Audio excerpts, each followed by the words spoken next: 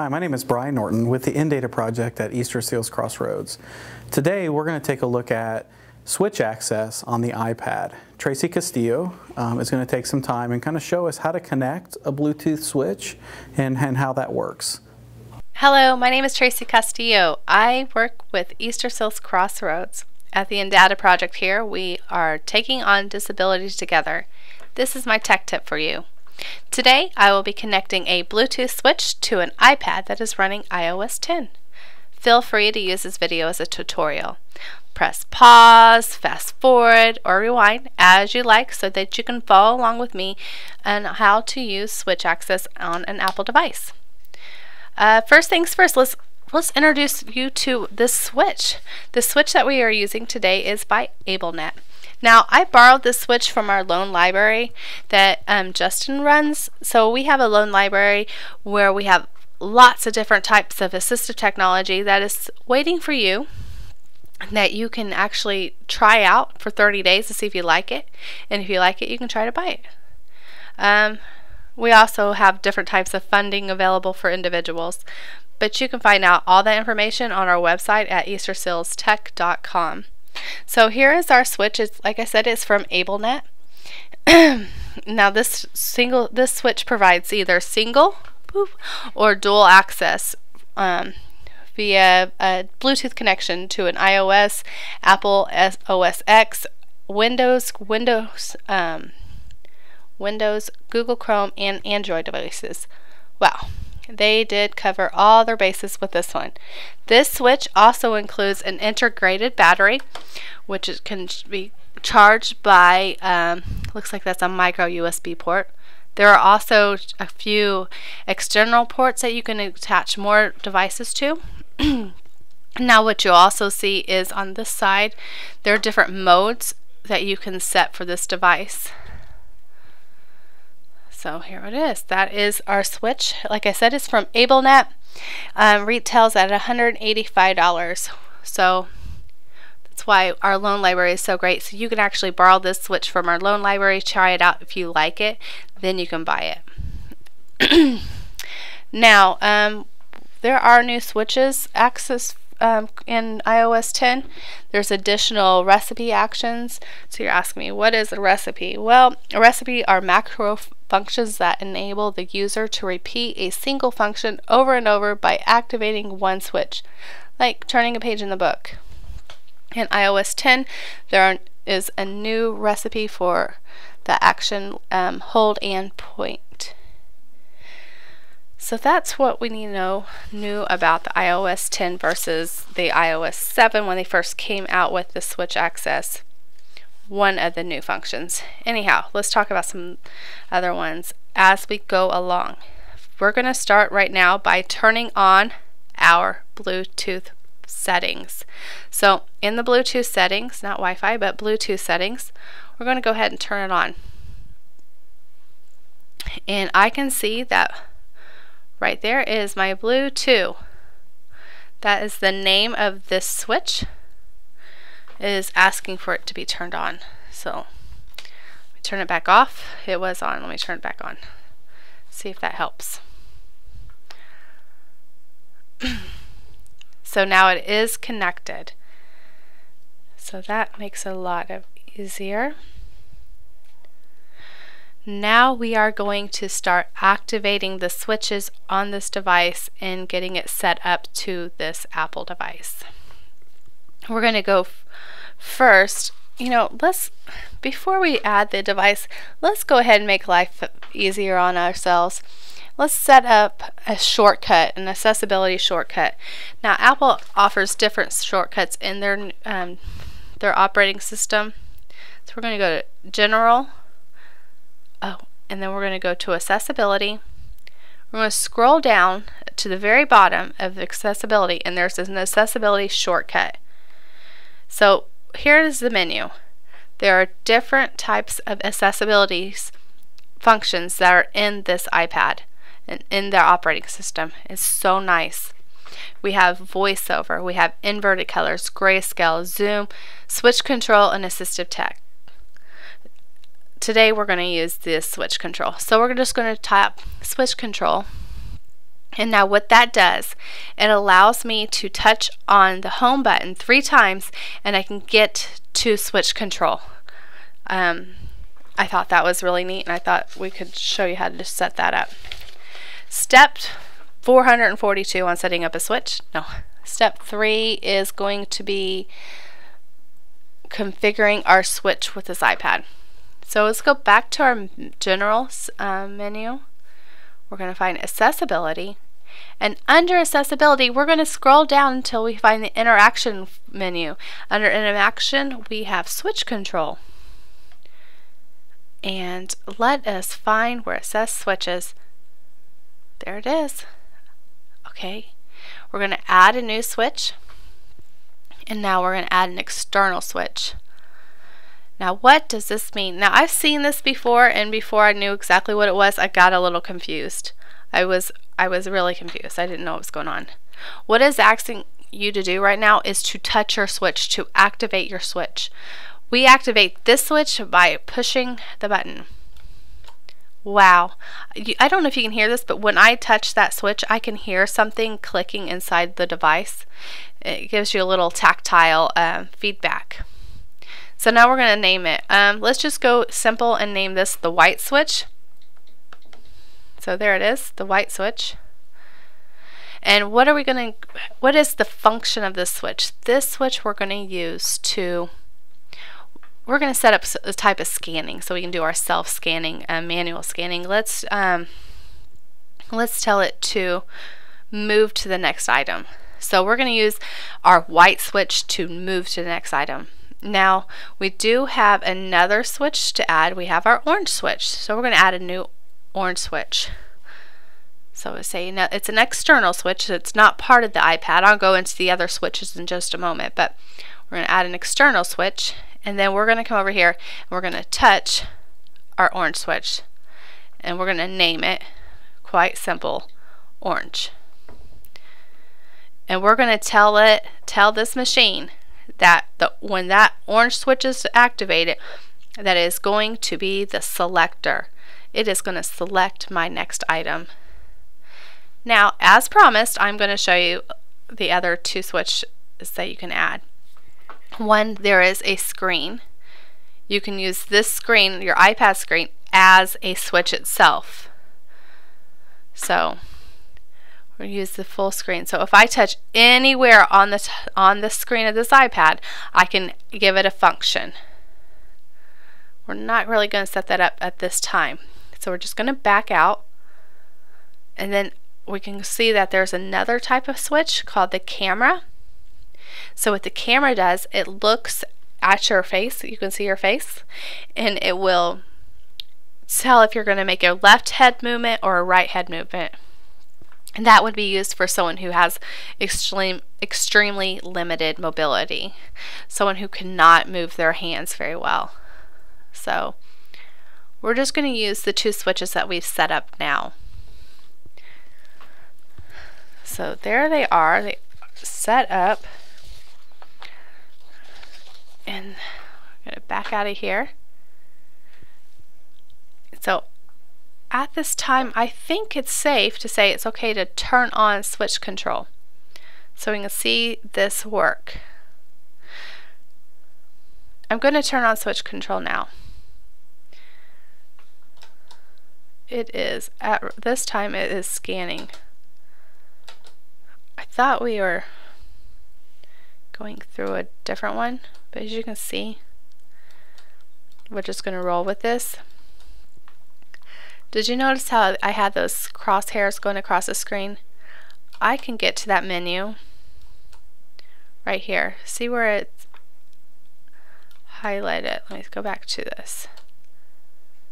I'm going to select this row, and I have refine selection. That's where I got my crosshairs. Item mode. Let's go back to item mode.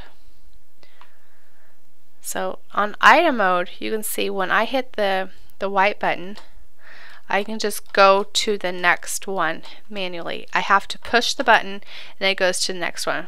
Push the button, it goes to the next menu. So that is how you would use the manual one. or the item selector. There was another menu that was called the the refine one.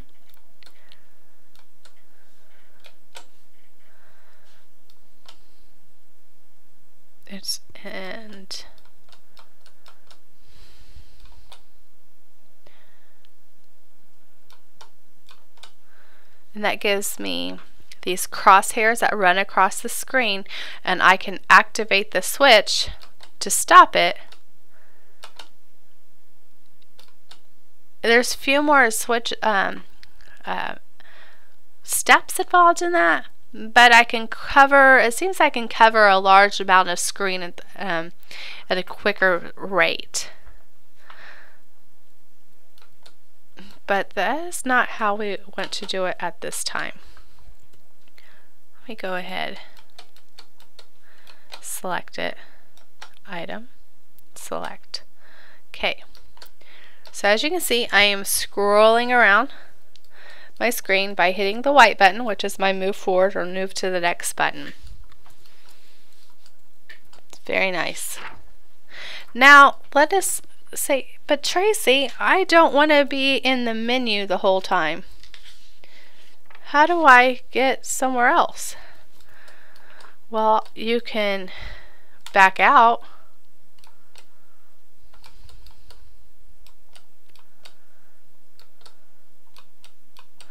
But as you can see, this is going to take a long time. Let's say I want to go to my apps. So when I want to go to my apps, I just select, oh gosh, don't select that.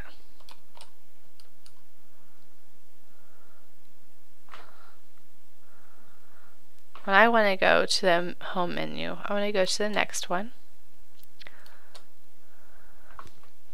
Yep, I hit the airplane mode. Don't hit the airplane mode, it turns off your Wi-Fi.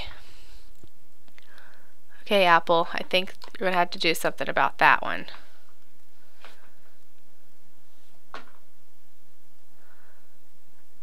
Look at this. I just found a glitch in the system. Apple, you made it too easy for me to hit the airplane mode with my switch. That may cause a problem for somebody in the future when they are trying to use this. Well, hold on. Let's go somewhere else. Save. Let me come over here. Hold on. I know I can do this. We'll select down in this box. So I'm gonna hit that box. I hit here. Now I'm inside this other menu. I hit this one. I believe it's that one. No, it wasn't. So I'm not that proficient on here, as you can tell, but that's okay. I just want to make sure that, you know, that you can get there. Let me see. Oh, there's what I'm looking for. Home. That's where, say I want to go to my home. There it is. Nice. That's so cool. See, I can go to all the different apps on my tablet. Now, this is a very, very, very good thing for people that have limited mobility, that are unable to tap on the screen to select the one they want. So I would suggest taking this and running with it. I did like highlight one of the things that's wrong with it. It's too easy to get into airplane mode.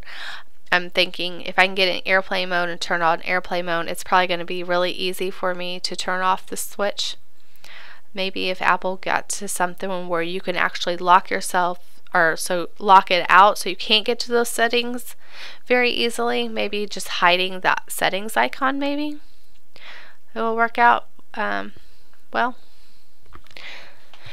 Anyhow, back in the settings, we did see that they have different types of recipes. Let's go back to them. I'm going to use my hand. We're going to go to recipes. I'm going to switch control. Let me go ahead and turn this off for a moment. Now, the recipes are like macros that you can set up for your to do different things. Recipes are great for repetitive text, like returning a page in an ebook or controlling a game. A recipe can be set to automatically turn off after a predetermined amount of time or when a second switch is activated.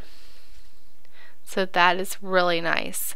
We have the scanning styles. We have auto scanning on here.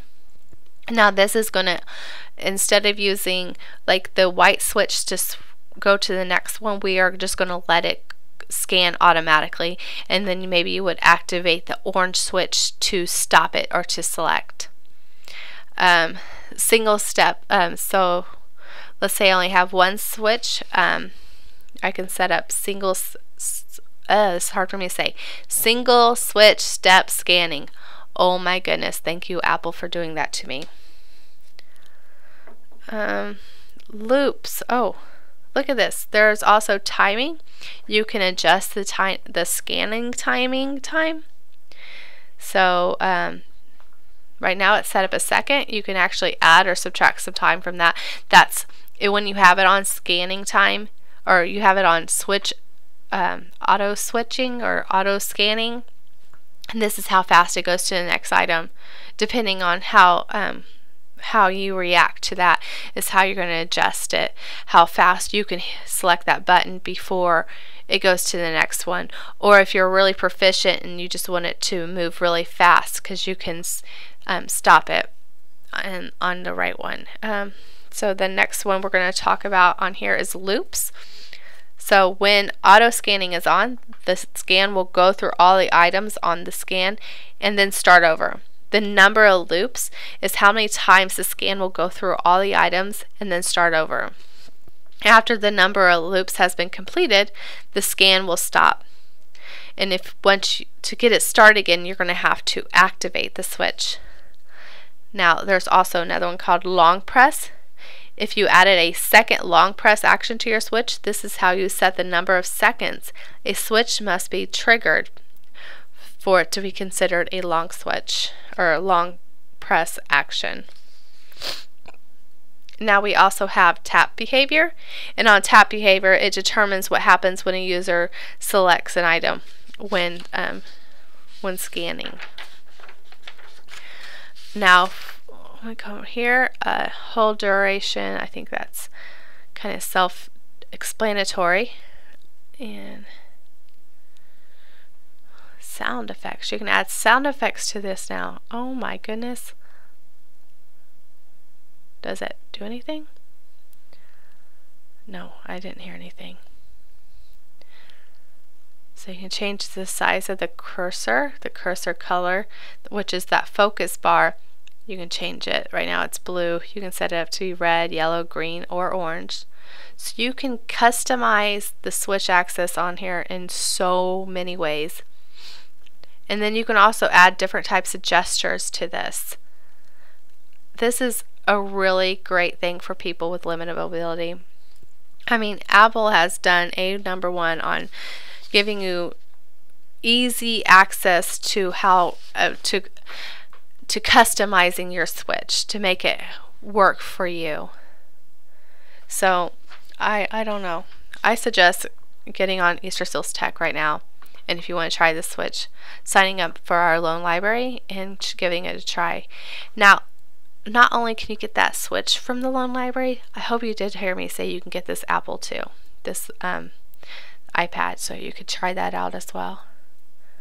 Alright, well, my name is Tracy Castillo. I really appreciated you listening to this video, and if there's anything else that you would like me to do a video on, please let me know. Give me some ideas. Okay, thanks. Have a great one. So what a great way to get access to the iPad when you have difficulty using the touchscreen. That's your tech tip for this week. My name is Brian Norton with the InData Project at Easterseals Crossroads in Indiana.